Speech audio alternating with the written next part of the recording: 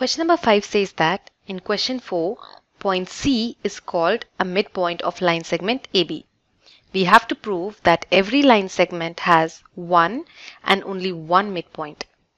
So let's have a line segment AB and let's say that it has got two midpoints, midpoint C and midpoint D. Assuming first that C is the midpoint of AB, we write AC equals BC.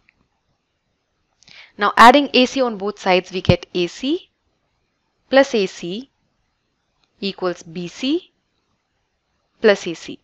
So on addition, that gives us 2 times AC equals BC plus AC. From the figure can be seen that is equal to AB. So we write equals AB. That gives us that AC equals half of AB. Let's take this as equation 1. Now, the second assumption can be that there is a second midpoint, midpoint D. So in this case, we can write that AD equals BD. Now let's add AD on both sides. So we get AD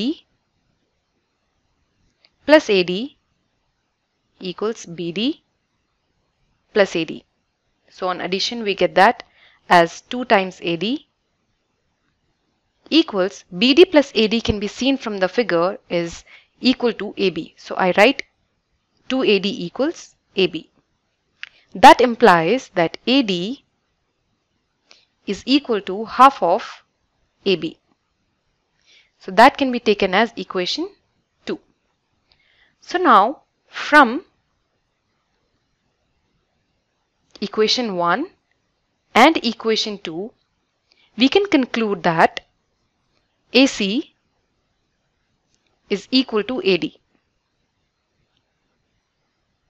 Therefore, C coincides with D. Now, by axiom 4, we know that things which coincide with one another are equal to one another. Therefore, a line segment has only one midpoint. To learn more about how QMath can help you crack school and board exams, explore QMath Leap, a live online classroom program run by highly experienced and committed teachers.